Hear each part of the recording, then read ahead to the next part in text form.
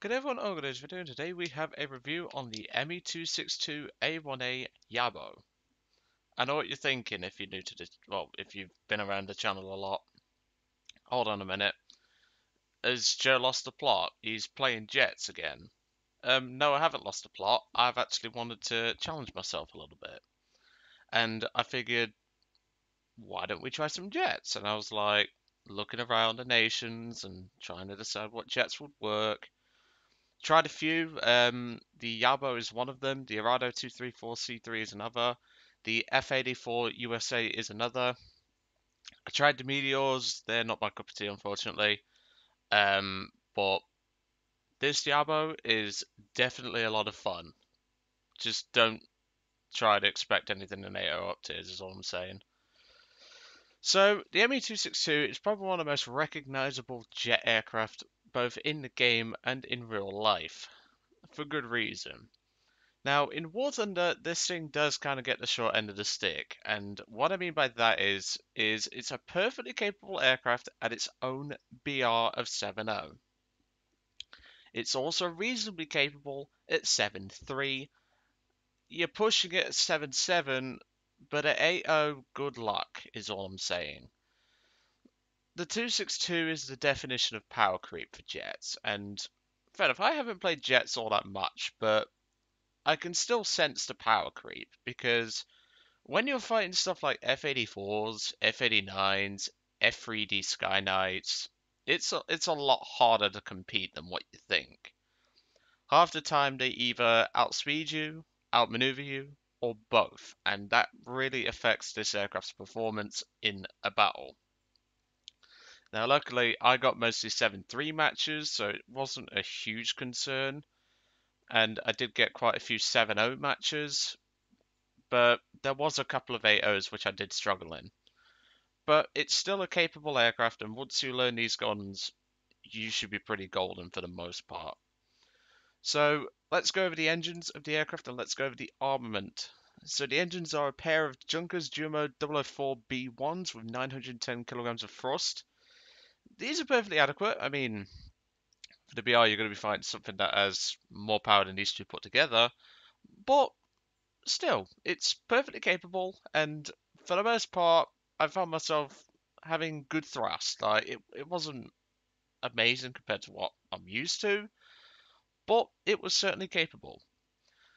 There's only one catch, however. Don't lose an engine, because the engines on this thing are extremely fragile, and so are the wings. The wings are extremely vulnerable to wing root damage, and if you lose that, you're basically dead. There's nothing you can really do about that. If you lose an engine, you're dead. If you get crit, you're dead. And if you get set on fire, either in engine or in fuel tanks, you're dead. There's not much you can do about that. Going on to the guns, we have a pair. English, slipped my tongue there. Sorry. We have quad MK108 30mm cannons. These front ones have 80 rounds per gun, and the top ones have 100. They're perfectly nice cannons. I mean, they have a pretty decent rate of fire as well. So being careful on your trigger is certainly important. And of course, for fuel, you have two big fat fuel tanks here and then a little fuel tank there. Luckily, there's no like internal modules in the wings other than the spars and the control cables, but chances are a bullet that penetrates here on your wing will go into the engine and cause damage. And if you start taking engine damage, you're basically screwed. Going into the external modules, because obviously we do have a difference on this aircraft compared to a normal 262, which I know there's been a lot on Reddit saying that this plane shouldn't even be in the game. These bombs and rockets should be on the regular tech tree 262, and I agree with that personally. We then have two massive rockets, which are I haven't tried them, but I do know they fire separate. That's about it. I mean, I haven't played 7.0 tanks in quite a while. Then we have, of course, two 250 kilogram bombs. These are dropped separate. They're very similar to I think it's the A2A that gets it. I don't have the A2A, so I'm just guessing here. And then, of course, you have a 500 kilogram bomb, which is just in the center line there. Overall, it was a very fun aircraft to Spade, and I really enjoyed the plane itself. It was definitely a lot of fun. So how about we go take a look at that table that I usually do for these Spade reviews, and let's see how the results went. I'll see you all in a minute. And welcome to my little table. If you're new to the channel, this is what I've been doing for Spade reviews now. This is essentially what I do to keep track of everything, and that way it's a bit more in depth, so you can see how matches went, how much SL, how much RP, etc. So obviously at the time I have premium account, and obviously I still have premium account at the time of this recording. That's the best way to Spade jets. If you have some premium account, you blow through these like a hot knife through butter. It's honestly quite nice. And I've already learned a lot by just playing the Jabo 9 matches and also the F80 a couple of matches, as well as the Arado. And I've been using that knowledge to good taste, as you can see. So, battle number 1 was 3 air kills, no ground kills, no assists, didn't die, 54,203 SL, 6,384 RP. You'll notice also in the base bombing bit, I've decided to not put it in if there isn't any, because I just can't be asked. Anyway, Battle 2 was 0 air kills, 0 ground kills, 0 assists. I did die in that match, 2150 SL, 964 RP. Battle number 3 was an 8-0 match, in case anyone was curious. 1 air kill, 0 ground kills, 1 assist, didn't die, 25,611 SL, 6,157 RP. Battle number 4 was 4 air kills, but one of them was a bot, so do subtract that if you're one of those that calculates kill-death ratio. 0 ground kills, 0 assists, didn't die, 57,234 SL, 9,228 RP. Battle number 5, which is, I believe this is the battle I'm going to show you today. Yes, it is. I remember this battle. Oh no, it's the next one, Battle 6. 3 air kills, 4 ground kills, 1 assist, didn't die, 38,614 SL, 6,734 RP.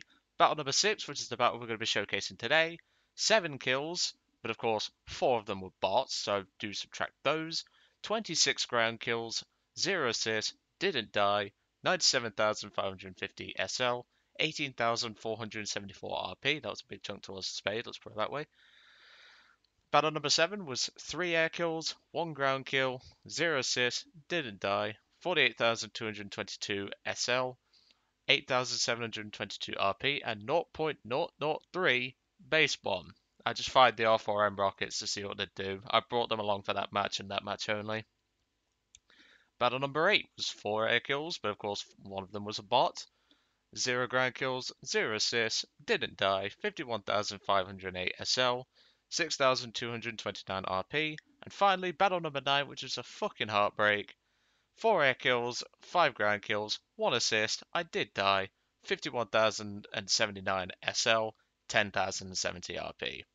If anyone would like to know why that match was a heartbreak, ask in the comments and I'll tell you. It was a freaking heartbreak. But I hope that gives you an idea of how my Spade went for the Jabo. It was definitely a lot of fun. I really did enjoy it, and personally speaking, this is easily one of the more fun jets I've flown. Bear in mind, I've hardly flown any jets, but this was definitely up there. But of course, we're going to go to Battle 6, which is on, I think it's on one of the Russian maps, and we're going to see how that went. So I'll see you all in a minute. And welcome to the match. So as you can tell, starting off, I'm climbing at 10 degrees. This seems to be the best climb angle for me. I tend to keep my airspeed around the 300 miles per hour region, which is around 450, 500 kilometers an hour. I don't know kilometers an hour, okay? Give me credit.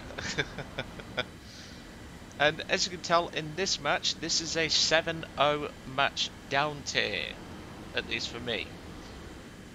And this was a rather interesting match, not just because I have a subscriber with me, one of my trusted subscribers, Munchkin, who's doing his daily, but also this match actually caught my eye for a couple of reasons. Not only did it showcase to Munchkin that I can actually fly a jet decently, we also noticed something partway through the match, and we'll we'll point that out as time goes on. So as you can tell on the enemy team, they mostly have F2Gs, and I don't even think they have any jets. I mean, the A2D was close. Well, I mean, they only have one jet, sorry, they have an F3D. But that's what we've noticed anyway, like, I'm just gonna close these. That's one thing we noticed, like, if we get F2G spam, the 262 tends to get it down tier, and it is bliss if you get it down tier. If you keep your speed up, you're pretty much untouchable, and it's lovely for that. So here I spot this F2G pilot who is not being the smartest tool in the shed. I believe he's AFK climbing, but one short tap in the 30s and he's disintegrated. Was rather nice to have that, to be honest. Kill number 1. Now of course, this does mean that over time the 262 will face matches where it can't really compete, such as the A-0 matches. Your biggest threats are going to be, as I said, F3Ds, F84s, F80s, and if you're unfortunate enough, SU-11. So, we have to obviously get involved, and as you can see over there, there's quite a few F2Gs, and F2Gs are pretty dangerous. That you can outrun them, that's no problem at all, you can outrun them. But the point is that you are going to be struggling to fight them sometimes. And as a result, you really do have to consider the best course of action. I decided to turn away, keep my airspeed high in case they spotted me and came for me, and turn away and climb at 10 degrees, because at the end of the day, the higher I go, the F2G will perform worse. For those that want to engage a F2G, you want to engage it above 3.5 kilometers, like 3.7 kilometers. So down there, this is where the moment I see red, and I'm sure some of you are probably questioning why. Well, that pilot down there, Mr. Karuna 1808, used to be part of this channel. Let's put it that way. I'm not going any further than that. But it's at this moment where I recognized it, and I started to see red, because let's just say there was a lot of shit that went on. Let's put it that way. Now, seeing red is not a good thing in a jet, but when you're 7.0 top dog, it's not so bad. So obviously Munchkin is spectating me, that's what we call him. I know his username is Quebblecop, but we just call him Munchkin because reasons. And this is the moment where I obviously start to see red, and whilst I wouldn't recommend doing this, I have the speed for days. This 262 doesn't rip to like 1,000 kilometers an hour anyway. It's got a ridiculous flight model. Now of course, I do want to take out the other F2G because Forsaken Shadow, one of my most loyal subscribers, he shares a username similar to that guy, so that's why. So, as you saw there, Karuna decided to dive away, which is a smart move, because obviously I'm doing 600 miles an hour. I don't really want to get in that sort of range. Trying to get the lead in, but of course, the controllability of this thing does start to lose its touch once you get above 500 miles per hour. But I keep my speed up, I just go back up, and he cannot touch me. If he pulls into the vertical, he dies. If he doesn't pull into the vertical, well, he's going to die. Let's put it that way. So obviously I do have a teammate backing me up here, but of course I am surrounded by F2Gs and also P51H, which is down there as well. He's just not been marked yet. And there he is. So now I'm deciding who to go for. My initial target was going to be the P51. And even though I'm not paying too much attention to my left, I decided the P51H was the best target for the moment. Short burst, and there he goes. Kill number 2. And this is the moment where Karuna decides to swing it around, and he makes a fatal mistake. He commits to the head-on. He does score a hit, but I blow his vertical stabilizer off. And you will start hearing like a jet struggling noise here, that's just a replay bug. That's only when you take engine damage that happens. Another F2G comes for a head-on. I go for the shot anyway, but I couldn't quite get the lead in. And I use my speed that I've built up and keep on going. That's the best way to fly the 262. If you've got a prop that's turning behind your butt, just put your nose down, throttle away. And of course, this wouldn't be me if I wanted to finish the job that I started. I'm looking behind me, making sure the F2G cannot catch me. And, well, as you can see, the poor bastard in front of me is trying to keep it in the air, but he can't. I get in nice and close. Blow about the sky for kill number 3, and that's my final air kill for the match. Of course, I don't turn back. That's one thing you need to notice. I don't turn back. I need to keep my speed up. If that F2G catches me, I'm as good as dead. So I keep my speed up, and I'll wait for the meteor to back me up. I forgot to mention, in this match as well, we've also been having a good chat, because obviously I was explaining to the team that I'm not the best jet pilot, and I said to them that I've been learning and stuff like that. I bait for the meteor, but that's the meteor's kill. I was thinking about finishing it off, but then I checked the damage, and I was like, yeah, he's screwed, that's the meteor's. I pulled off immediately, and I let him know in chat. And, well, that's the best bit of teamwork I've had in a while. But of course, there's still a couple of enemy aircraft left. There's that Ki-84 and also a B-29, which is probably one of the more dangerous aircraft that you're going to meet, as in the B-29, because they're very hard to intercept for the most part. And, well, they're just very fucking annoying, let's put it that way, because half the time they're just going to spray at 1.5 kilometers. If they hit you once, you're as good as dead. At this moment, however, it's time to farm. There's only the B-29 left, and, well, there's no real point in wasting time and just getting to farming, which you can only really kill the light targets if you don't have bombs or rockets strapped, but it's good enough. I'm going to leave it here because I think that concludes it nicely. So what did I think to the 262? Well, it was certainly a nice surprise. To say that I've been learning through YouTube and not actually putting any of the stuff that I'd learned to the test, this plane was definitely a good test for that.